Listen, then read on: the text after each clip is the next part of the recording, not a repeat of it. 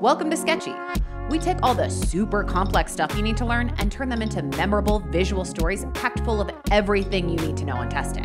Click the link in the corner or description to try for free for 7 days. Now let's get to it. Look, I can tell you're really excited to get into renal pathology. It's like one of the kids' meals at Mega King Burgers. You just want to jump straight to that toy. I don't blame you. They've got the entire new line of Jurassic Park toys, just in time for the movie release.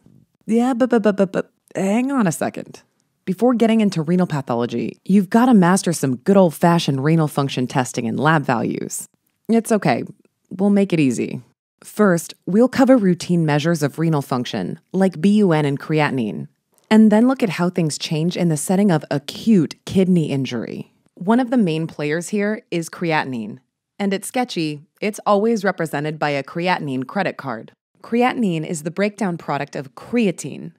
See how you can create your own creatine value meal? Well, let's see what options we have to the right there. Got some meat, another meaty thing, a gross-looking meat kebab or something.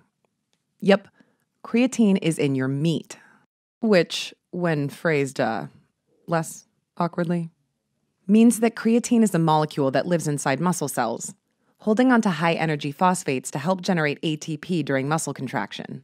When it's broken down, it ends up in your blood as creatinine, which we can measure. Creatinine has a normal serum concentration of 0.6 to 1.2 milligrams per deciliter. You can usually expect to see a value around 1.0, hence the dollar menu sign up above. Why is creatinine so important in renal physiology, though? Well, it actually has nothing to do with creatinine itself. Instead, what's important here is the way it's filtered by the kidney. Creatinine floats around in your blood, ends up at the glomerulus, and from there, it's freely filtered into Bowman's capsule and right on into that renal tubule. In other words, the concentration that reaches the glomerulus is the same that enters the nephron for excretion. Just think of this display of free filtered water. That means freely filtered. Also, once creatinine is in the tubule, the nephron doesn't do much to it.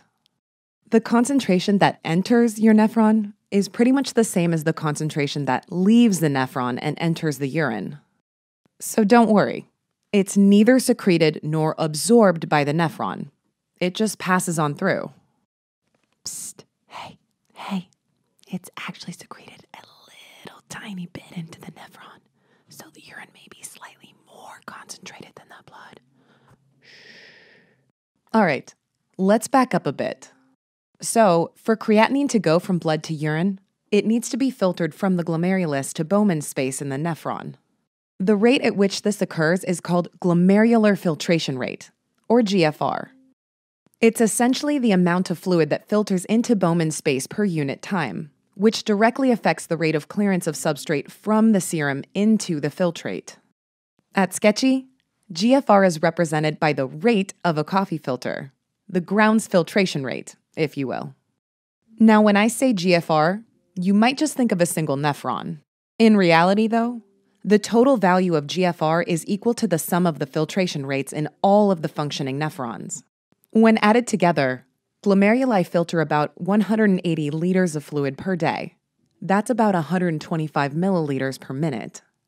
When the kidney isn't functioning, it's not filtering, and GFR goes down. So that sounds like something important I want to measure, right? Well, too bad. Measurement of GFR is complex, time-consuming, and cumbersome to do in clinical practice. Instead of assessing GFR directly then, let's estimate it with serum markers. You'll hear people call this estimated GFR, or eGFR. One way to do this is to choose a molecule and measure how fast it's being cleared from the serum. An ideal filtration marker would be a solute that is freely filtered at the glomerulus, and once it's in that nephron, neither secreted nor reabsorbed. Wait, that sounds like creatinine. Let's just use that. So, we assess creatinine clearance to estimate GFR. Take a look. Next to our GFR coffee, we've placed a credit card getting cleared to remind you that creatinine clearance kind of approximates GFR. Hey, it's actually secreted into the renal tubule just a little bit, remember? So it will actually overestimate GFR.